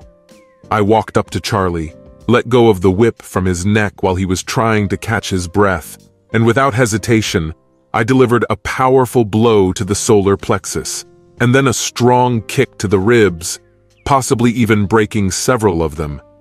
He caught his breath with difficulty, and I struck him between the legs. My intentions were clear. He would not approach my wife in the near future. While he was lying on the ground in agony, I took out a black indelible marker from my pocket and drew a large letter Z on his forehead with my left hand. It will not be easy to remove it. He will have to scrub it for at least a week. It may have been immature and stupid, but at that moment it was the highlight of my daily life. I have finally avenged my betrayal by proving that I am not just a passive Mr. Nice Guy, but an audacious renegade. Like the TV character Zorro portrayed by Guy Williams, I silently confronted the man who had caused me months of pain. In a matter of minutes, I was able to free myself from the burden he had placed on me. Having regained my pride and self-respect, I was surprised to find that I had regained my sense of humor. I laughed to myself as I quickly returned to my electric bike and drove off into the moonlit night, humming a song from a classic 50s TV show. As Zorro, I felt strong because I had done my job and left the situation behind. My heart ached when, on the way home, I threw a magic marker, a whip, a mask, a hat, black trousers, a black shirt, and a raincoat into various garbage containers. It was undesirable to leave evidence in the house. I parked my electric bike a few blocks from home, took my fingerprints and left it unlocked, knowing that it would soon be stolen. I replaced the doorbell with a regular one to erase any connection with the novel. When my wife came back and accused me, I pretended to be a fool. She screamed, "I know it was you!" She hurried upstairs to our bedroom, hastily packed her suitcase, cursing viciously at me, and then rushed out. The next morning, 4 police officers appeared on my doorstep with a search warrant. A petite and charming woman with blonde hair styled in a pixie haircut reminiscent of the 50s and looking 10 years younger than me, read aloud the items they were allowed to look for: a Damascus whip, a black raincoat, a black mask, a black hat, trousers, a shirt, and a black electric bike. She couldn't help but laugh as she read the list. I laughed with her and asked if she was leading me by the nose, asking if they were really police officers, and if one of them was really Sergeant Garcia. They were too young to know Garcia, and unlike me, they didn't watch classic TV shows on cable. I jokingly suggested that we might be participating in a hidden camera show and looked around for signs of a film crew. After a short search, they excused themselves and left. The female officer, Laura, handed me her business card and continued to laugh. She tried to start a conversation about my activities the previous night. When I was asked if I knew about my wife's infidelity, I pretended to be surprised. I was silent, not wanting to fall into her trap. Criminals often expose themselves in their own words, like Martha Stewart. A few days later, I received the divorce papers and a restraining order, according to which I had to be 500 feet away from my wife and her lover Charlie. Since she earned more than me, I didn't have to pay alimony. Due to her frequent business trips, I received primary custody of our teenage children and paid a small amount of alimony. Despite feeling guilty for not telling Charlie's wife about the affair between my wife and her husband, in the end it didn't matter. Charlie and my wife eventually left together and loved each other passionately for almost 6 months before their relationship broke up. The reasons for their breakup are unknown to me, but I can only imagine the loyalty of 2 cheaters to each other. She may have asked him to count to 11 with his hands behind his back. I called Laura, the charming police officer who served the search warrant, and asked her out on a date. She kindly declined, but advised me to contact her older sister Adrienne, who worked as a lawyer's secretary and loved to dress up in a Batgirl costume for Halloween. Our first date was a delightful surprise. We became close because of our shared love for the 3 Jellies, Pee Wee Herman and Jim Carrey. We also found that we like operas. We both agreed that we were the strangest couple on the planet and believed that fate had brought us together. Dressed as Emma Peel from The Avengers in an elegant black patent leather swimsuit, Adriana and I went to Comic-Con, where I decided to propose to her. I couldn't risk dressing Zorro because of a previous incident when I attacked my ex-wife's lover, and we were accompanied by Adriana's sister, who was a police officer. Despite the fact that Laura suggested that I dress up as Zorro, I pretended to be a fool and ignored her offer. A year later, Adriana and I tied the knot at Comic-Con, wearing Batman and Batgirl costumes on our special day. My sons were dressed as the Joker and the Riddler, and Adriana's sister Laura, who now worked as a detective, was dressed as Catwoman at the 5th wedding anniversary celebration. During the party, Laura called me aside and said that the statute of limitations had passed, and I can admit that on that Halloween night I painted the letter Z on my forehead. I confessed that it was me, a daring renegade with a black magic marker. In response, she smiled the biggest smile I've ever seen. Then it seemed that everyone in the city was constantly talking about it. She walked over to her husband, who was talking animatedly with Adriana. After hugging her husband, Laura warned him to stop flirting with Zorro's wife. He looked puzzled, but my wife, who knew the whole story, nodded in agreement with her sister. A week later, Laura appeared on our doorstep with a box containing a new black raincoat, hat, mask, and a Damascus whip. Now I only wore a cape and a mask when I was making love to my wife. In the midst of the process, Adriana took off my mask and, crossing herself, exclaimed in mock amazement, "Santa Maria, you really are Don Diego!" The past year has been incredibly difficult for me for a number of reasons. I was in the process of preparing to transfer my family's construction business from my father, who unfortunately passed away from a sudden heart attack at the beginning of the year. Shortly after his death, I received news that my wife was leaving me. I distinctly remember a phone call from my mother, who informed me about my father's heart attack when I was on a business trip. Despite the fact that I was madly rushing to the hospital, I arrived too late to say goodbye to him. After the funeral, I took on a new role in the family business, taking on more responsibility and learning the ins and outs of the job. When I focused on work, my relationship with my wife Angela began to deteriorate. She felt lonely, and I tried to reassure her that it was temporary. But Angela sought solace elsewhere, turning to Stephen Collins to fill the void in her life. When she announced that she was leaving me, it was like a stab to the heart. I couldn't believe it. "Why?" I asked, realizing the difficulties we faced together. But her answer pierced me to the core. "You've never been around," she confessed. "I crossed paths with Stephen and we got together. I'm sorry, Dave, but he was there for me when you weren't there. I fell in love with him." With a heavy heart, Angela headed for the door. "I'll be back as soon as you pack up and move out." As I watched her leave, the woman I adored, tall and slender with flowing brown curls, disappeared from my life. I was stunned by the news that Angela brought me. Looking at the divorce papers on the table, in which she demanded the house, custody of our daughter Millie, 30% of our savings and alimony, I realized that I had to make a decision. After collecting my clothes and personal belongings, I left and spent the weekend at the hotel trying to figure everything out. The following week, I found a small 3-bedroom house on a quiet street to rent for permanent residence.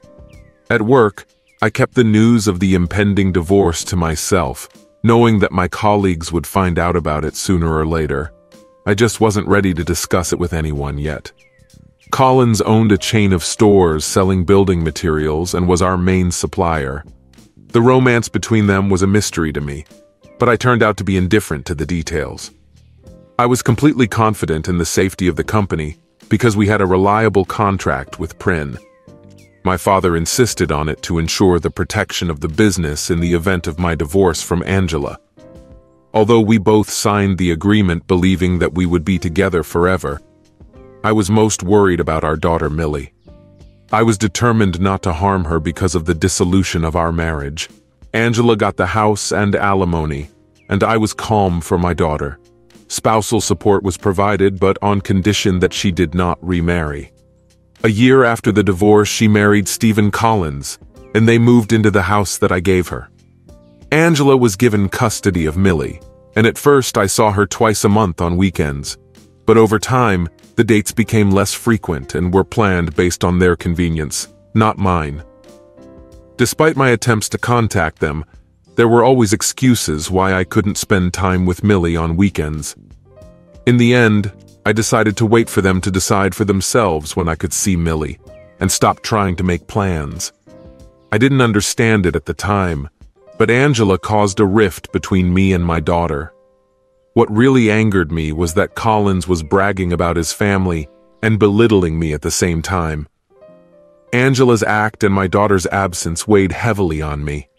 When I found out that her disrespectful husband was humiliating me, I felt nothing but contempt for them. I was looking forward to the weekend when Millie would be with me. On Saturday morning, she asked me a question and called me Uncle Dave. I corrected her by saying that I was actually her father. She insisted that Stephen was her dad, and Mom told her that I was her uncle. It upset me terribly, but I didn't say anything to Angela when she picked up Millie on Sunday. I didn't want to argue in front of Millie. I decided to bring this up the next time we're alone. After a hard day at work, I snapped and realized that I had been condescending to her for too long. The next day, I began to implement my revenge plan. During the week, I devoted a significant part of my time to communicating with existing and potential suppliers. I promised them business expansion in exchange for competitive prices. Many of them agreed with this idea, looking forward to the opportunity to expand their cooperation with us. Then I gathered top managers, as well as heads of purchasing and accounting departments, for a meeting. When I entered the room, I felt tension in the air. I assured them that the company was not in danger, and immediately reassured them. "Gentlemen, I want to consider all the issues that may concern you," I began, causing a noticeable sigh of relief among those present. "I know that the company is currently working on several projects. I'm interested to know how many of these projects still need building materials." Don Foster, in charge of procurement, responded quickly. He mentioned that 2 facility managers had asked to place large orders this week. I gave Don an updated list of our suppliers, stressing that all orders must come through them. Don noticed that Collins Construction Supplies was not included in the list, and brought this to my attention. Harrington Construction will no longer do business with CCS. All orders placed with them will be canceled immediately. Employees who purchase at least 1 nail or screw from CCS will be fired. There are companies in the list that can provide us with the necessary products, and they all offered competitive prices and timely delivery. The rest of the meeting was spent discussing various business issues. 2 weeks after the meeting, the company successfully signed a contract for the construction of numerous houses and retail outlets in their immediate vicinity. The project required a significant number of materials. Despite this, CCS did not receive orders from the project. The news of winning the contract spread quickly, and soon the CCS seller contacted us. The seller offered to provide all the necessary materials at a reasonable price. But I interrupted his sentence to inform him that we no longer use CSS as a provider. When he came out of my office, his expression was clearly shocked. I couldn't help but smile, which didn't go unnoticed by Sandra, my secretary. "I see you liked it," she said with a smile. I understood perfectly well why she said that. Since I mentioned that we would no longer be dealing with CCS, things have gone up the hill. Our new suppliers kept their promises, and small projects were constantly coming to us. One major opportunity came when I was asked to apply to build a new headquarters for a growing technology company, and we won it. But against the background of all these successes, the year also brought a sad moment. My mother's health deteriorated, and she passed away. The divorce and the reduction of contacts with Millie only aggravated the pain of losing her father. Angela, who was aware of the situation, did not even bother to express her condolences or attend the funeral. The lack of support from her disappointed me. In addition, when I was asked why I decided not to work with CCS anymore, I honestly talked about the actions of the owner who stole my family from me.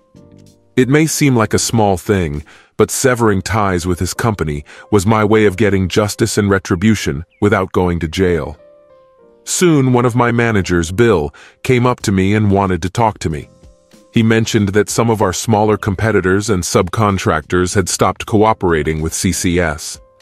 Bill, who is a Freemason, learned at a recent lodge meeting that both Baxter's and Charlesworth Construction were among those who no longer purchase materials from CCS. It turned out that rumors about this had spread in the industry. Bill also noted that many people treat me with great respect, which I probably didn't know. I appreciate your kind words about my personality and honesty in business dealings, Bill. It is very important for me to be considered a decent person. My father has put a lot of effort into creating a positive image for our business, and I try to maintain that reputation. Despite the success of my business, I realized that I had not spent time with my daughter for a long time. I decided to call Angela and see if I could take Millie for the weekend. As soon as I got home, the doorbell rang and Angela burst in. "Good evening, Angela," I greeted her. "Please come in." She greeted me sarcastically. "Don't look so smug at me, Dave. What are you up to?" "What's going on, Angela? We haven't talked in ages, and now you come here and accuse me of who knows what." "You know exactly what I'm talking about," she screamed. "You're trying to disrupt Steven's business. Not only do you no longer want to work with him, but it's just disgusting to spread rumors about him in other companies." I realized that Angela was very angry because in a short period of time she cursed me twice. "I didn't mention our situation, Angela. Most people know about what happened between you, me, and Steven. If they chose to go somewhere else, it's not my fault. If you have nothing else to say, please leave. I haven't eaten yet, but I'm hungry." When she left, I closed the door and chuckled to myself. I was pleased to learn that Collins is experiencing some difficulties. After finishing the meal, I called Angela and asked her to pick up Millie for the weekend. Despite her pent-up anger, she eventually agreed and brought Millie home on Saturday morning. We spent the day at the zoo, and on the way home we stopped for hamburgers. I asked her about her progress at school, to which she replied positively. She mentioned that her mom wanted her to go to another school, but she is happy to be with her friends at the current school. Later in the evening we watched a movie, after which Millie went to bed just after 9 in the evening. Reflecting on her statements about changing schools, I thought about the consequences. After dropping Millie off at home on Sunday, Angela called me in for a conversation while Steven was away, and Millie went to her room. "Dave, I hate to ask this, but is there any way you can assign an order to Steven?" Angela pleaded. "We were hoping to send Millie to a private girls' school, but our finances collapsed." "I'm sorry, Angela, but we're busy with existing projects right now," I lied, knowing full well that no new projects were in sight. Besides, Millie seems to be happy with her current school and her circle of friends. It seems that she has no desire to transfer to another school. The journey home was pleasant for me. I knew that CCS was experiencing financial difficulties and would most likely close soon if it did not find new customers. Collins closed 2 of its branches, leaving only the main shipyard and the head office. It was hard for me to hide my amusement when I informed Angela that we had no new orders, although in fact there was more work than ever. It was nice to know that she and Steve were having difficulties. My main focus was on Millie, an innocent man caught in the middle of all this chaos. It was only a few months later that Don Foster broke the news to me that CCS had gone bankrupt. The school holidays were approaching, and I saw this as an opportunity to spend time with Millie. Angela seemed relieved to be temporarily distracted from her work. For the first time in many years, I took a vacation. Millie and I went on a 2-week trip to Florida, visited Disneyland and other attractions. By the end of the 2-week trip, I was exhausted, but satisfied. I was completely unaware of what was going on at home, as there was not a single phone call, which indicated that everything should have been going well. When we finally got home late, Millie went straight to bed. I busied myself unpacking things from our luggage, and then joined her in bed. The next morning we had breakfast, and then went to Angela's. Angela looked a little sullen, but listened patiently while Millie talked about our vacation adventures. I casually inquired about Steven's whereabouts, to which Angela replied, "I have no idea, Dave. He asked me to mortgage the house to save his business." After my refusal, he left angrily and has not returned since. It's been 2 days now, and there's no connection from him. I said goodbye and went home to sort out some business before returning to work on Monday.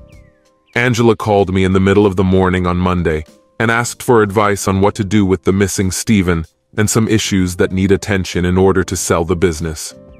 I advised that if she is not a director and the house is not connected with the business, then she should not interfere.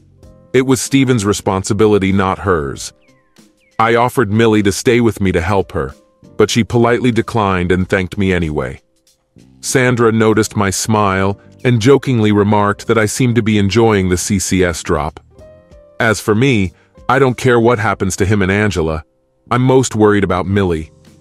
Fortunately, Angela accepted my offer to help with Millie and stayed with me for a few weeks. As a father, I made sure Millie arrived at school on time and picked her up too. This was a convenient advantage for the authorities.